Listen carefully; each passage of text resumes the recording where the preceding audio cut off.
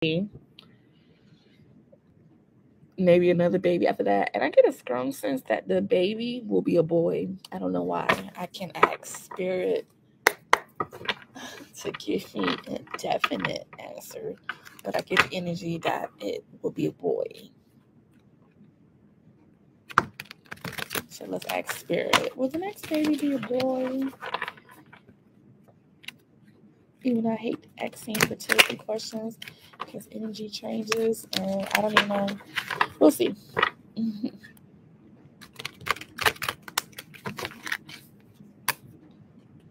Okay, I'm not even getting a definite answer.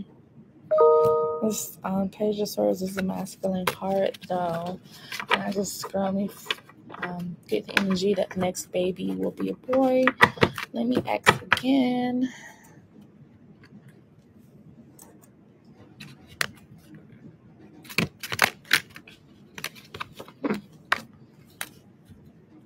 Yeah.